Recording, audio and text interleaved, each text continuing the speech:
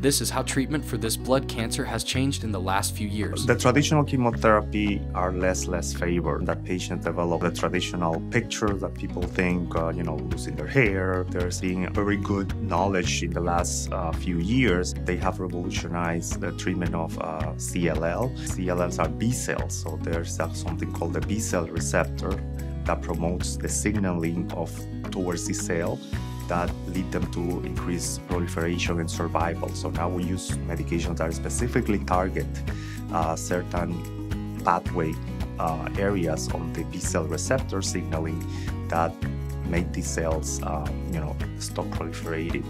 And these are typically pills that patients take. That doesn't mean that the new agents are devoid of any side effects, but based on the recent results of data, in comparison to traditional chemotherapy, these agents appear to be more favorable, useful, and better.